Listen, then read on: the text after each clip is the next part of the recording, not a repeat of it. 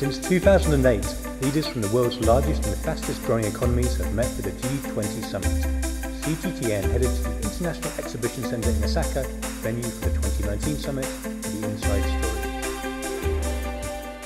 The summit attracts not just world leaders and the global press corps, but an array of international experts who come to advise, observe and learn. Multilateral trading is not only the entire picture of the global issues. I think everybody has to discuss how exchange rate be determined. Are they market oriented? So there are voices at both the BRICS and the G20 that can really make a consensus in favor of an open, rules-based, multilateral trade system fit for the future. And the G20 is now about much more than just the economy.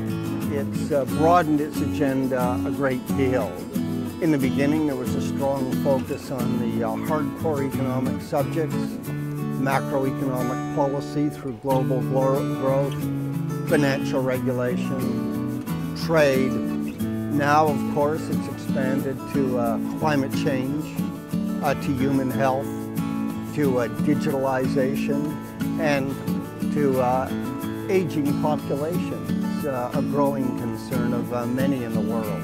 We also tracked down some younger participants for their views on the relevance of the G20 agenda in 2019. This is my second G20 summit, and my first was back in 2017 at the Hamburg summit. From the perspective of a young person working in the media, I think that this media center has been really considerate about the different needs of journalism work. I'm also a little bit disappointed to hear that recently the Japanese host has diluted its language on climate change because of pressure from the American delegation. So I'm hoping that there is still some language on climate change and protecting the environment, because I think the G20's decision-making process on climate change affects many more populations and countries beyond the permanent membership of this institution.